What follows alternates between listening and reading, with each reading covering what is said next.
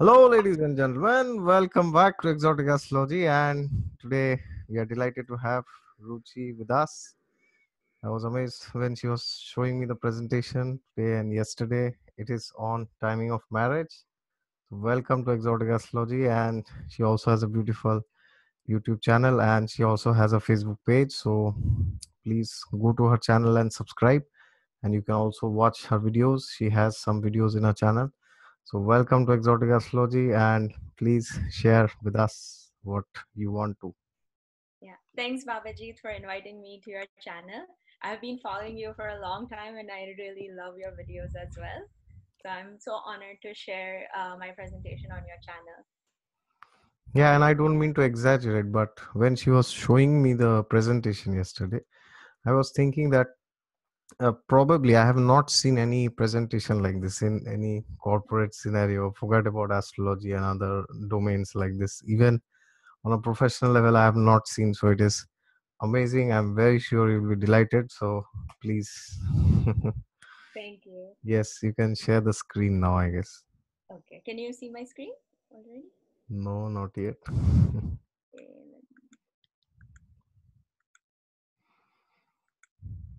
And yes, by the time you're sharing the screen, you can just introduce yourself, that how you got into astrology and anything else that you want to share. So I started astrology when I was 16.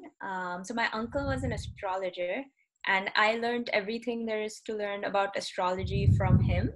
And then I started with I started with a book, very simple basic book on sun sign and moon sign. And then I started with charts of like other family members, friends, and then I started seeing patterns. And then I started like looking at more charts, and then I started seeing more patterns. And that's how I started believing in astrology as well, that okay, this is a science, this has there is something that our great sages have given us. So that's how I got interested in astrology. Yeah, and taking into consideration the current transits, especially the retrogression of Venus till November 15. So when she suggested to me that we'll do a presentation on this topic, timing of marriage, I was like, yes, that's the best thing to do. Yeah. All right, so here is the presentation. Okay. I'm so excited. Okay. So I'm going to be talking about timing of marriage, how you can check the timing of your marriage from your own birth chart.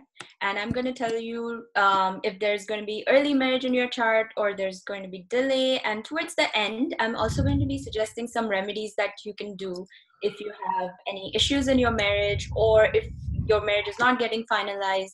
So that will be towards the end. So I'll start with like a very simple basic thing, that the first thing that you need to check when you are checking the timing of marriage. So the first main thing is current transit of the planets. So the planets that I'm going to be mentioning has to transit your rising sign, your second house, which is of family, home, and seventh house, which is for marriage, partnerships, and your 11th house, which is gains, wishes. So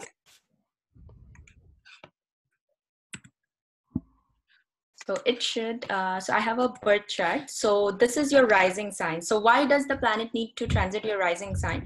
Because your lagna is seventh from your seventh house. So according to Bhavad Bhavam, seventh from seventh is also capable of giving marriage. So the planet has to transit your second, your seventh, and your 11th house. Now let's talk about which planets need to be transiting your house. So you can check any three or more planets need to transit any of these houses in any order or anywhere, and they can be even in the same house. So for example, three planets in the seventh house, three planets in the seventh house, that is also fine. So three planets in the second house, that is also fine. Or three planets in the rising sign. So which planets? So the first thing is Venus. Venus is the karaka for marriage for both males and females. So if Venus is transiting any of these houses, then or aspecting any of these houses. So for example, Venus is sitting in your eighth house, but still it can give you marriage because it's aspecting your second house. So Venus is the karaka for both males and females. The second planet that we need to check is Jupiter, which is the karaka of the karaka of husband for females. So Jupiter is also very important. Jupiter is like a guru, it's like a priest. So Jupiter should again transit any of these three houses. And then the third planet is the rising sign or Lagna Lord. So because again it's seventh from seventh, so again the Lagna Lord. So for example, if it's an Aries ascendant, so Mars should transit any of these houses to give marriage. And then one of the other planets is Saturn. Saturn is the planet of delay, but it's also a planet which teaches you responsibility and commitment. So if Saturn, for example, is transiting your seventh house, if this is Aries ascendant and seventh house, it's transiting Libra, it's exalted. And this, so anyone who has Aries ascendant has a good possibility of getting married when Saturn is transiting, again, any of these houses, but or aspecting any of these houses. So because Saturn is the planet that will definitely give you marriage, which I'll talk about double transit in my next slide. And another planet, it's not actually a planet, but Rahu and Ketu, the nodes, the north node and the south node. And it's surprising because some people are like, how can Rahu and Ketu give you marriage? But it's actually wherever Rahu is transiting currently, it will create an obsession towards that house. So if Rahu is transiting your seventh house and Ketu is in the first house, Rahu will give you obsession. So all you can think about during that time is marriage if you are unmarried. Or if you're married, then again, it will bring you more closer to your spouse. So like, again, you will keep thinking about marriage. It will create an obsession. So again, Rahu and Ketu transit is also capable of giving you marriage. But again, that also depends on the Mahadasha and Antardasha, which we'll cover next.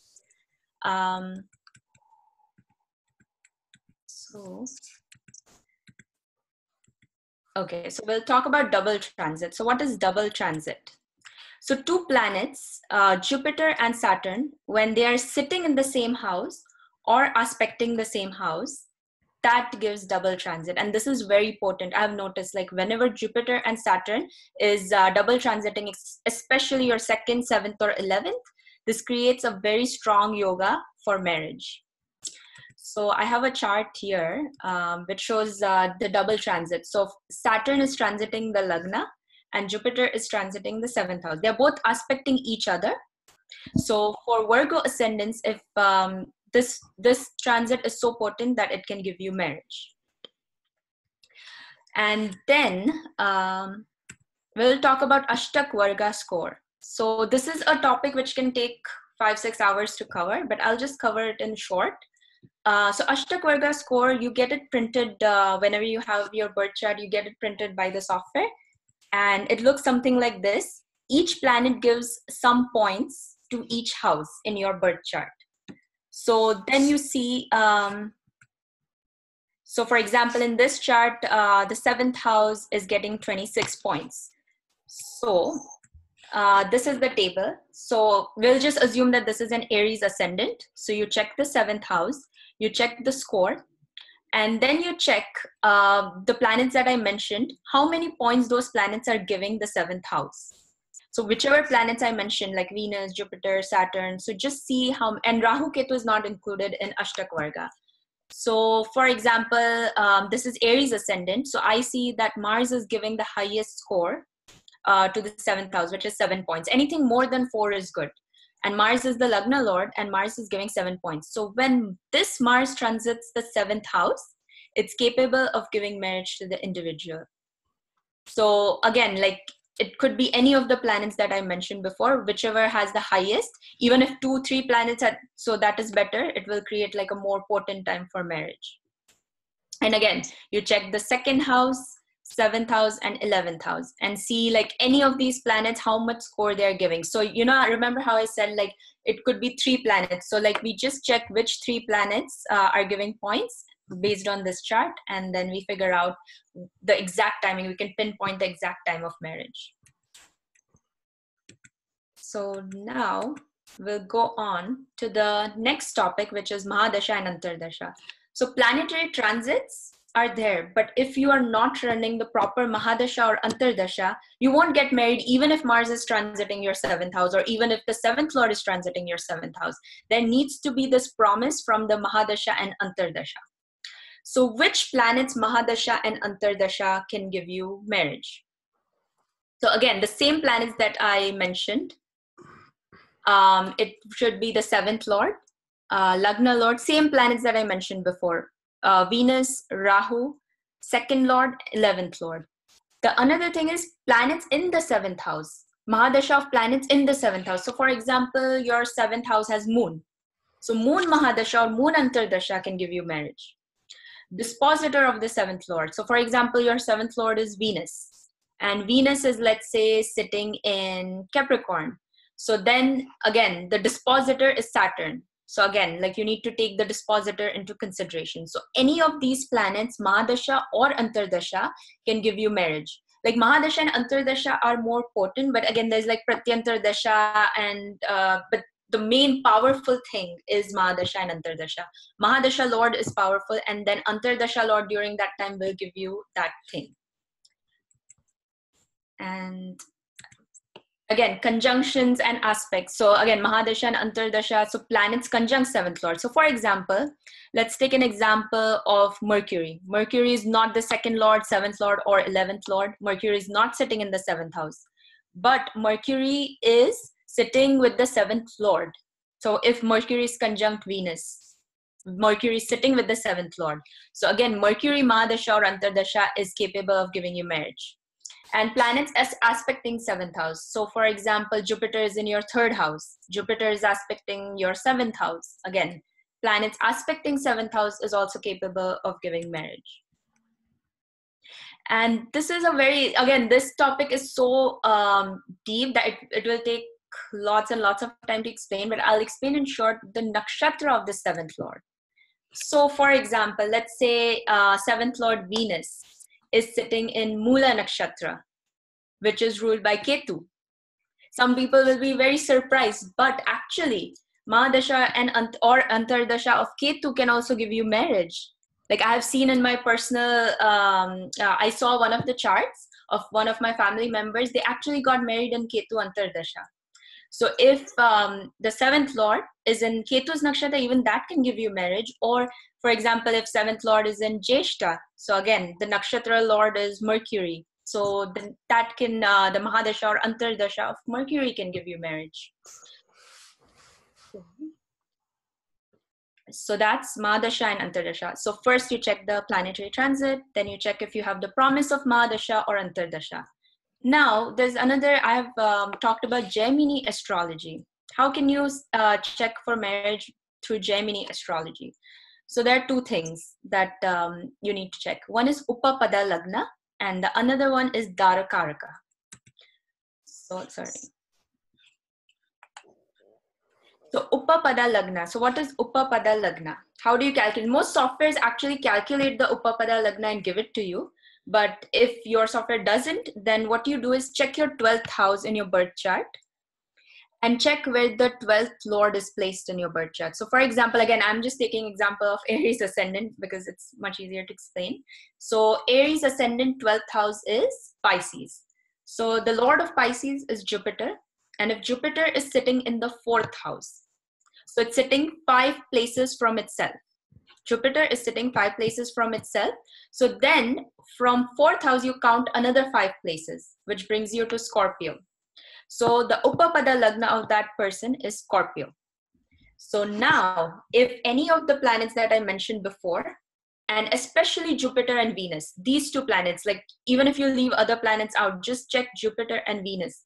If Jupiter and Venus are transiting or aspecting your Upapada Lagna or your 7th lord, then that also creates really good time for marriage, strong timing for marriage.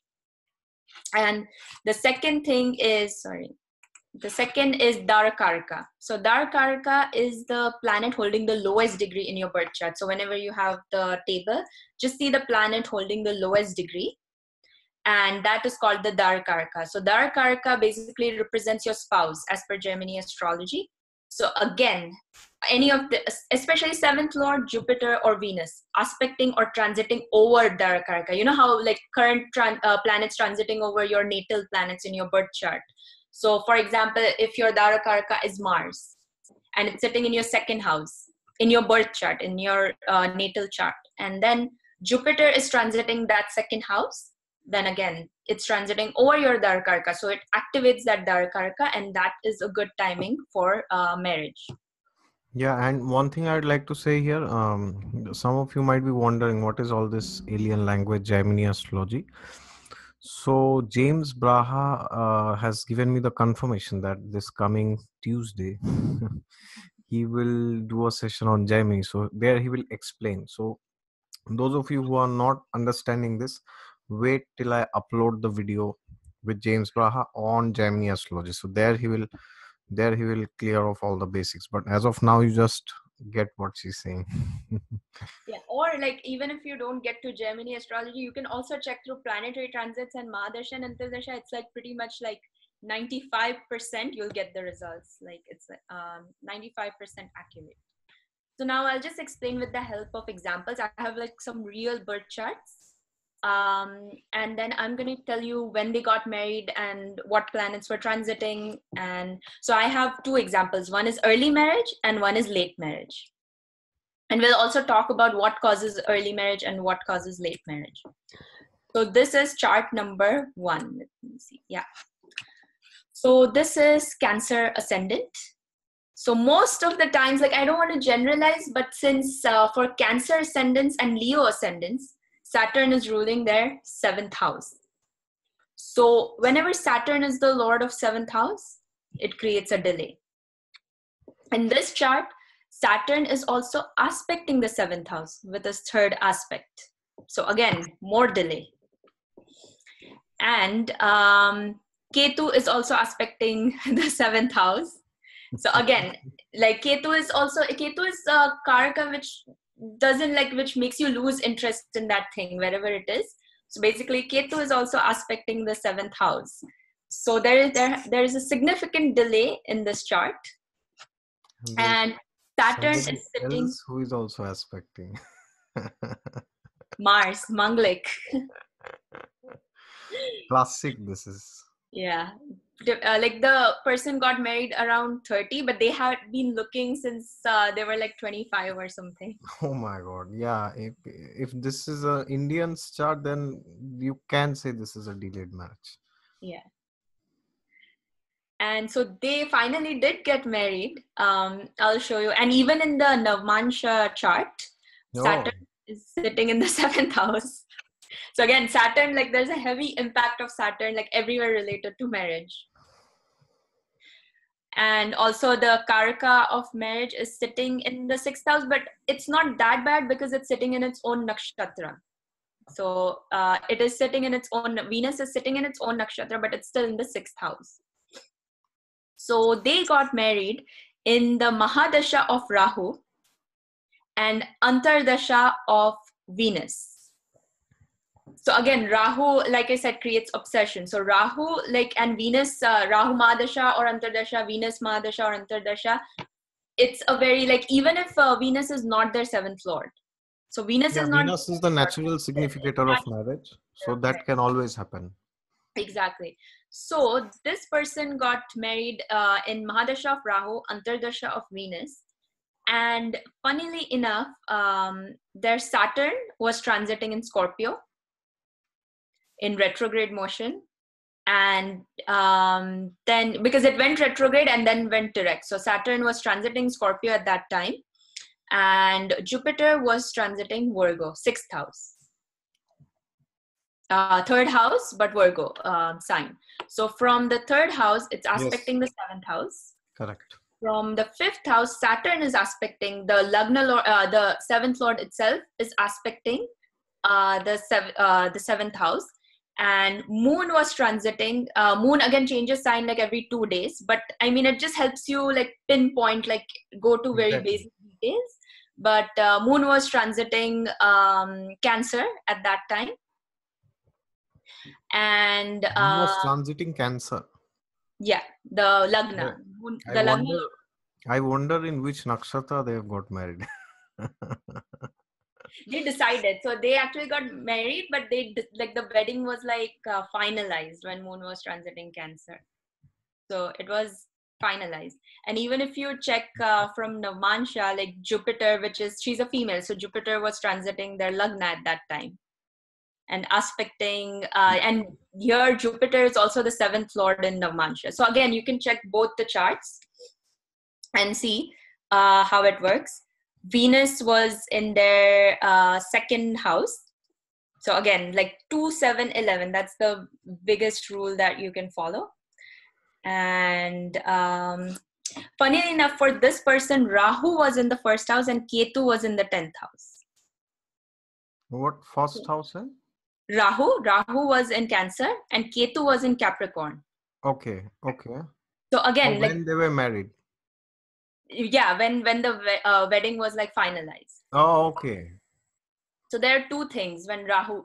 So for this person, Rahu was transiting their Lagna. So again, Bhavat Bhavam Rahu, but then Ketu is aspecting their seventh house already. So again, Ketu transiting the seventh house. Also, like, Ketu is a planet of separation, but in this case, the marriage actually got finalized because Ketu was just transiting, and Ketu in their birth chart is aspecting their seventh house. But I'm very sure that wedding would have been like, oh my God, finally I'm married. Yeah, it was too many frustrations, and it was like the person had just given up on getting married. Exactly. There was another girl to whom I was talking recently, and she's Leo ascendant, and she has Venus in the sixth house. And you know, Ketu is in sixth house for Leo now in transit because Ketu is in Capricorn now. Mm-hmm. And the other day, this was around 6 months back, she was telling me, "Oh, I have given up hope on relationships."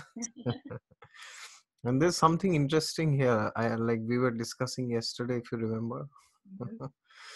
the seventh house in Navamsha. Oh yeah, You see, there's a planet sitting there. yeah, That will have a lot of say in your marriage wherever that planet is in the Lagna. Go back and see that.